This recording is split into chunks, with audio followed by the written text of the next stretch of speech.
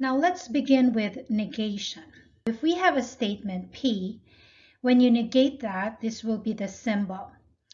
Now take note, when you say negation, that means not. Opposite truth value from the statement. For instance, if we assign the truth value for P to be true, then its negation will be false. So it's just the opposite of the truth value of the statement. If P is false, its negation is true. So this is the truth table for negation. For conjunction, when you say conjunction, that means and statement. So this is the truth table for conjunction. So this is only true when both statements are true. So if you notice, it's truth table. This statement here and the conjunction statement, this is only true only when both the statements, the P and Q, are true. If either one of the statements is false or both statements are false, the statement is false. We have T, so P and Q are true. The statement, the conjunction, is true. If P is true and Q is false, the statement, this conjunction statement, is false. So if it is false, if P is false and Q is true, the conjunction statement is false. Now, if both of these statements are false, then the conjunction statement is also false. So again, to remember this is only true when both statements are true. For the disjunction statements, the truth table for a disjunction statement is given by this. When you say disjunction, this is the OR statements. Disjunction statement is only false when both statements are false. So this statement here is always true except for the case when both statements P and Q are false. So if both statements are true, the OR statement, the disjunction statement, is true. If one of the statements is true, just one of the statement is true, then the disjunction statement is true.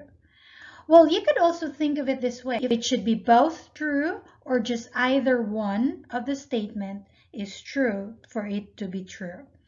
Otherwise, if both statements are false, the disjunction statement is also false.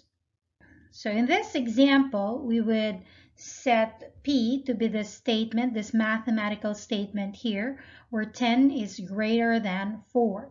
And Q represents this mathematical statement, 3 less than 5. Now, both of these statements are true. 10 is greater than 4. And 3 is also less than 5. So P is true and Q is true. Now let's determine the truth value for the following statements here. So for the first one, we have P and Q. If you recall, for conjunction is only true. This is only true if both statements are true. Now, since P is true, and this is also true, to determine the truth value for this statement, since both of these statements are true, and for conjunction, if both statements are true, the conjunction is also true. For letter B, we have not P and Q. So if you negate P, if P is said to be true and you negate it, that becomes false. So here, this now becomes false, and then you still have a conjunction. For conjunction, if both statements are true, then the statement is true. Otherwise, the statement is false. Since this one is true and we have a conjunction, one of the statements is false. So therefore, the conjunction here is false. Now for letter C and letter D, we have a disjunction. Now for disjunction, if you remember an or statement, this is true if either one of the statements or both of the statements are true. So now let's determine the truth value. Again, this P here is true. 10 is greater than 4. Q is also true. So if you look at this one, we have P, so that is true, or not Q. Q is true, so not Q is false. You negate it. P is true, and this not Q is false. So therefore, the disjunction here is true. Since one of the statement here is true, then therefore the statement here is true. Now, if we have not P and then not Q, meaning negate P. So from true, if you negate that, that becomes false. And then if you negate Q, that would also become false.